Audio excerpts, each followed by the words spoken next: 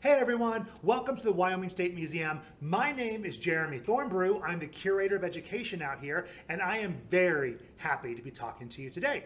Now, you are watching this video for one of two reasons. First, you're going to be getting the Oregon Trail education trunk in your classroom. Awesome. Or number two, you're going to be going through our Travel the Oregon Trail field trip. Also awesome. Maybe you're going to be doing both. Well, I am here today to talk about the 5 big questions of the Oregon Trail, to level set about the biggest 5 questions of the Oregon Trail before you jump into your activities. So we're going to talk about what the Oregon Trail was. We're going to talk about where the Oregon Trail went, when it went, who went along the Oregon Trail, and why people would risk such a dangerous journey out west. So let's start with what the Oregon Trail was. Now, this may seem a little silly to be talking about what the Oregon Trail was. A lot of you probably played the video game. Most people in the United States have a pretty, at least general understanding of what the Oregon Trail was. But let's make sure everyone has the same knowledge. So the Oregon Trail was a path, a route, almost like a map or a trail that led from the eastern part of the U.S. out west.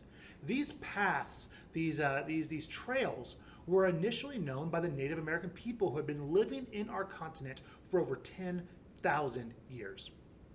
Eventually, the mountain men, the early fur trappers like Jim Baker, Jim Bridger, Kit Carson, and the other mountain men learned these paths for themselves, oftentimes by learning them from the Native American people. Eventually, these routes and paths were passed on to the missionaries like Narcissa and Marcus Whitman. In turn, they taught these paths to the immigrants who would cross the continent by the hundreds of thousands. So what the Oregon Trail was just the paths that would get you from the east out west, that was passed from people to people to people over the generations.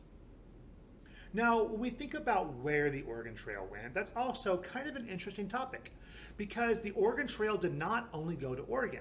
It went to 3 different places, 3 different states as we call them now, Oregon, California, and Utah. But each of these different places actually had a different name for the trail. The Oregon Trail obviously went to Oregon. The California Trail went to California, and the Mormon Trail went to Utah. Now, no matter where you were going out west, and you can see the different destinations on the map here, everyone met in one place, and that was Independence, Missouri. Independence, Missouri was the gateway out west. It's where everyone met and bought supplies, their wagons, their food, their clothes, their coats, got their animals, joined up with the wagon train, like we're gonna all be a wagon train together. And so everyone met in Independence, but you can see all those little lines going to Independence. People came from all these different cities all over the United States, met in Independence, and then went out west. Now also, you know, even though we have 3 different names for the trails, Oregon Trail, California Trail, and Mormon Trail, you can see most of the journey west, it was pretty much the same trail. They saw the same forts, there were similar dangers, the same geological formations. So when you guys come to your field trip, we are going to Oregon. We're going on the Oregon Trail. But a lot of the same stuff we're going to talk about would be true for the California Trail and the Mormon Trail as well. So people went to these different places. When did they go to these different places? And that's what this graph shows. So on the bottom, you can see the colors for each of the 3 different destinations, and you can see how many people went each year, according to historical records, to each of these places. Now, the Oregon Trail started about 1840. So for all my, Utah, Wyoming, Colorado, and other Rocky Mountain schools, you've probably learned about the mountain men. The Oregon Trail started just after the mountain men. A lot of the mountain men actually stopped being mountain men and became, guides for the Oregon Trail going west. So the Oregon Trail was about the early 1840s to the early 1860s. So it's only about 20 years that people were going on the Oregon Trail. So a little longer than a high school senior has been alive. So it's a very short little piece of history, although it's so important for the history of our country. So, we've talked about what it is, where they went, and when they went. Let's talk about why. So as you saw on the map, even though Oregon Trail was more popular, more people actually went to California than any of the other destinations. And the reason California was so popular was because of gold. The gold rush. People discovered gold out there and people flocked by the thousands to go try to strike it rich in California with the gold rush. Now, for people going to Oregon, one of the top reasons they were going to Oregon was because the U.S. government was giving away free land. You could go become a farmer out in Oregon, and it was completely free. All you had to do was get out there. For the Mormon people, a lot of them went to Utah to find religious freedom. And that's one of the top reasons why Mormon people went to Utah. But there were other reasons too. Some young men went to find adventure and to just start a new life out west and just see what adventure they could find. Now, some people went to escape the Civil War. Now, the Civil War didn't start until the early 1860s, after the Oregon Trail time period, but the conflict was brewing. There was racist laws in place, and there was pressure, and there was fighting. So some people just wanted to leave the United States and get out west before the Civil War started. Other people went to escape debt. Some people just, went to become missionaries. Some went to become merchants and sell stuff, open up shops, and sell things to all the other immigrants going through.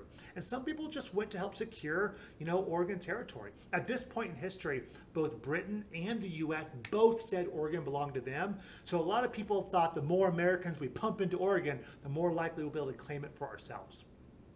So before we end the video, we really need to talk about who went on the Oregon Trail. Now, I'm going to have an honest conversation with you guys, a big grown-up conversation. Most people who went on the Oregon Trail looked like this family. Number one, they were middle class, not rich, not poor.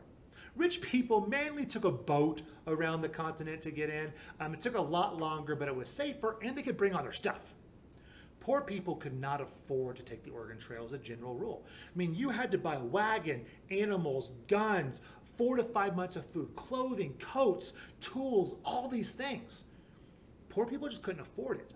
And even middle-class people, middle class being not rich, not poor, in the middle, they had to sell almost everything they owned to be able to afford this trip west. Here in an activity coming up, your teacher is going to have you pack your own wagon with a group of other students. And you're going to see how much stuff you had to pack to be able to go west on the Oregon Trail. Poor people couldn't afford it.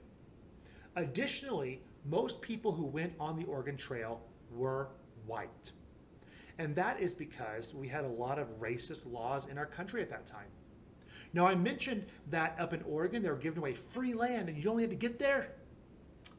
The only thing is that they were only giving that land to white men.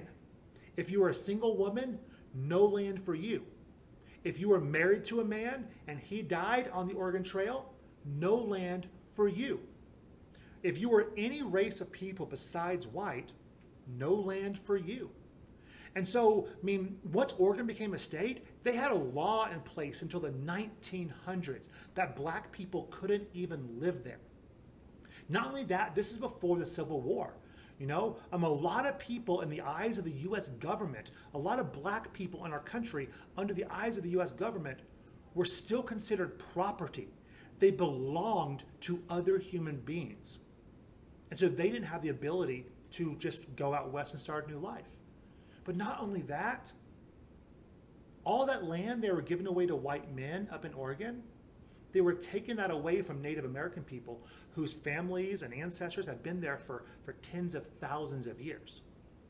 So the Oregon Trail was a dangerous but great opportunity for middle-class white men and middle-class white families to start a new life in Oregon. But it did not help poor people. It did not help any single unmarried women.